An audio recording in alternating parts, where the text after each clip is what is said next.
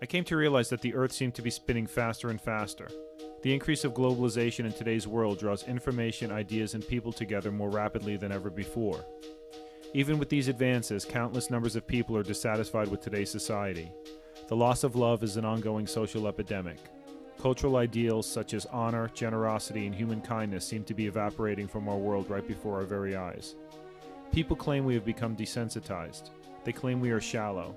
They claim we have lost touch with plain, simple humanity in today's media. Well, now people are going to have the chance to see just how beautiful television can be, because once you peel back the layers of superficiality and sleaze, you'll come to find it really is a beautiful world.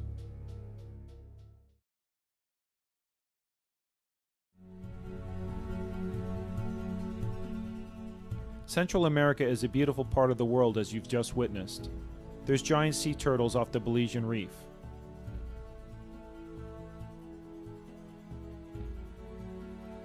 Tikal was once the center of Mayan culture. The Christian faith plays a large role in Central American life. Climbing Guatemala's majestic volcanoes can be a magical experience. In the Middle East, the Bedouin can still be found roaming the sands of Jordan.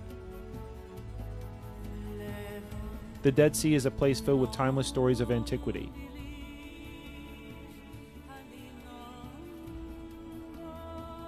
This was Lawrence of Arabia's headquarters on the Iraqi border.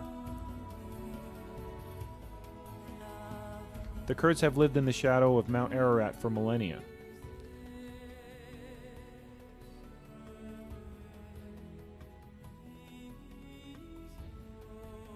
Victoria Falls is truly one of the world's most awe-inspiring sights.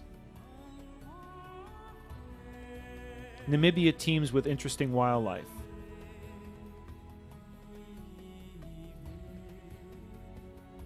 The lion, or in this case the lioness, is still the king of the jungle. Pliny the Elder once found an elephant practicing its circus act all alone at night in the Roman Colosseum.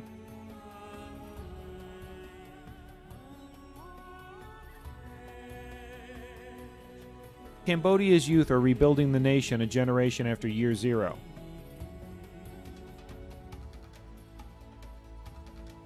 Angkor Wat comprises the pyramids of Asia. Did you know you can become a monk for only one day if you wish? In Nepal, Hindu culture abounds for the interloper.